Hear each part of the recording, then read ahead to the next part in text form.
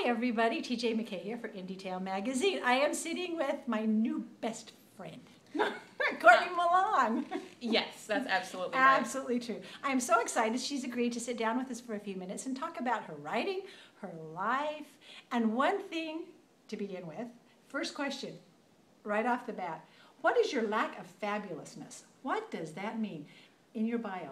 Yes, in my bio I say that I have a distinct lack of fabulousness, and anyone who has ever walked with me down a street would understand that. I'm the person who steps off the street. Like my husband says, look at that, and I step off the curb as I'm doing so, and you can't see this on camera, but I have this nice little... She has a big bruise on her knee. Big bruise on my knee because I can't walk straight, that sort of thing, So it's a personal lack of fabulousness. Personal lack of fabulousness, tact, not so good at.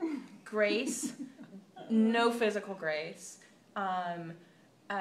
Fashion sense, I have to to dress for conference, I have to get help because I'm not very good at that. I actually had, when I was in my 30s, someone finally taught me how to put makeup on. That's what I mean.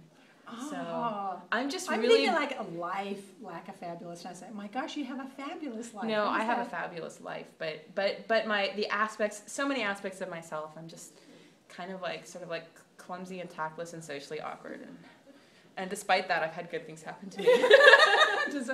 That gives us all hope, that's for sure. Exactly. And she's personally fabulous, I have to tell you. She's saying this, but she's absolutely a doll, and you will love to get to know her in the next issue of InD'tale Magazine.